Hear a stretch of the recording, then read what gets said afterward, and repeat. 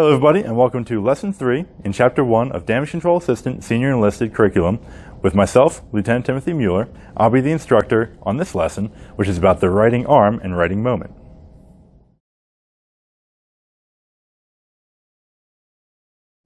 And I'm going to bring a diagram that we had seen a lot in Chapter 0 back, and I'm going to take a look at what we've already seen in the last video when we talked about moment couples, and let's kind of start bringing ship stability into the entire picture. So you've seen this diagram before. This is just any vessel, just a generic ship's hull that's underway steaming, nothing crazy going on here. We have a waterline, that's right here, waterline 0. We have a center of buoyancy, that's directly along the center line of the ship, as well as center of gravity, that's directly along the center line of the ship. We've already learned that the magnitude of gravity, the force of gravity down, is equal to the magnitude of the buoyant force that's acting up on the hull. So the force of gravity is acting through the center of gravity, and that force of gravity is equal and opposite to the force of buoyancy, which is acting through the center of buoyancy. Now let's take this vessel and let's incline it over some small angle of inclination. So let's say 5 degrees. So we have this scenario, and this is just drawn two different ways. And you'll remember this from Chapter 0. Here, we're looking at it in respect to the waterline. So the waterline stays constant, and the ship just rotates about the waterline. In this, more of an inertial frame, we have the ship staying still, and then the waterline rotating about that ship. So let's go number 1 right here. We know the center of buoyancy is going to swing through an arc at small angles typically being the range from 0 to 7, some hulls being 0 to 10, but typically we'll say 0 to 7 to stay safe. We know that B is going to swing out, but the center of gravity, assuming that no cargo shifts or anything strange happens with the vessel, is going to stay the same. So the center of gravity stays the same, force of gravity still acts through the center of gravity.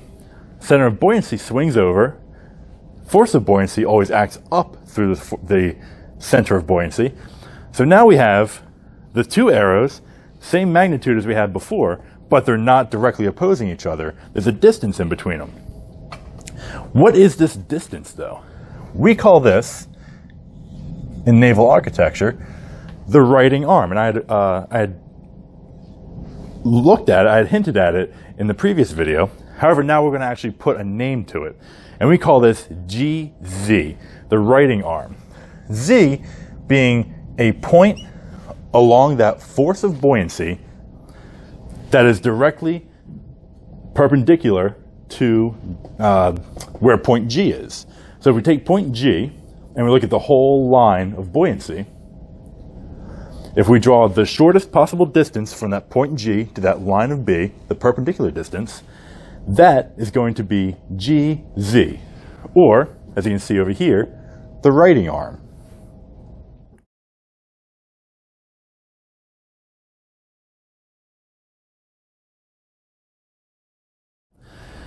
Now let's go into the inertial frame. We had talked about, in previous videos, how we lose buoyancy on one side and we gain it on the other side, and that is what causes the center of buoyancy to shift over and up, swinging through that arc. If we keep this frame inertial like this, we are going from this waterline here, so this shape and this wedge here being submerged. Now when we move that waterline to waterline 1, this triangle here, this wedge, is no longer submerged, and this here is submerged. So we have this shape, which is always submerged, and then this wedge, which is submerged, bringing that center of buoyancy over. However, as we're looking at this, gravity is not acting straight up and down anymore. Neither is buoyancy straight up and down. It always acts with the waterline. So I use this inertial frame just to show you how this wedge is moving over and up, moving the center of buoyancy. However, if you were to actually use this to model ship stability, you would have the lines of gravity and buoyancy always shifting at different angles. Because remember, even though this is physically correct, this isn't exactly what's going on. This is what's going on. So we want to keep G and Z as close to what we observe in nature, which is just straight up and down, as possible.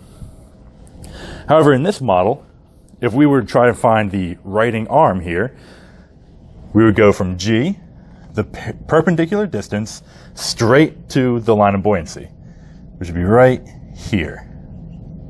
So this would be the point Z, and this would be our righting arm, not this, which is how far that center of buoyancy moved over. So remember, it is the perpendicular distance from the point G to the line of force of buoyancy. If you're thinking of keeping the ship constant and moving the waterline, remember that as you move that waterline, the direction of gravity and buoyancy shift as well. So it might be a little bit more difficult to actually consistently use this model. So it's probably better to just use this right here and always think, okay, gravity and buoyancy is straight up and down, so I want to go across. Whatever that across distance is, that's going to be my righting arm. I talked about moment couples, and we know that a moment couple is just two equal forces, so we have gravity and buoyancy, acting in parallel lines in opposite directions. Parallel lines, opposite directions. So we have a moment couple. And we saw in the last video, no matter where we take that reference point to be, the moment couple that we get is always going to be the same. So instead of taking a moment couple about this point that's right in the middle of the righting arm, how about we just look at like we did with point alpha in that last video. Let's just take this point G. Now let's take the moment couple about point G. Okay, so we know that gravity, no matter what its magnitude is, it's always going to be zero because it's acting directly through the center of gravity. So there's no distance from that point. Buoyancy, however, has a distance, which is the righting arm, and it has a magnitude. That's the displacement, which is going to give us the righting moment, the couple, the moment couple, is going to be GZ times delta, or the righting arm times the displacement.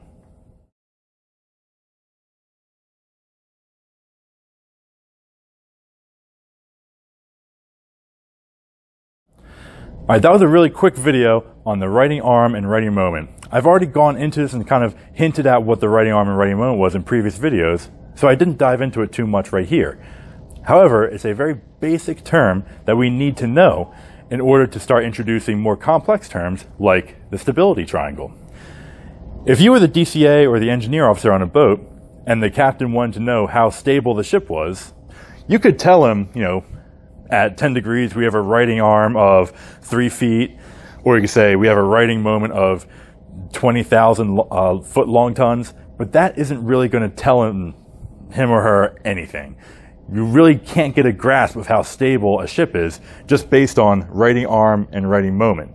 You can compare different conditions that a ship is in based on the righting moment and righting arm and say, okay, we're a little bit better here than we are in this other condition because we have a better righting moment at 7 degrees.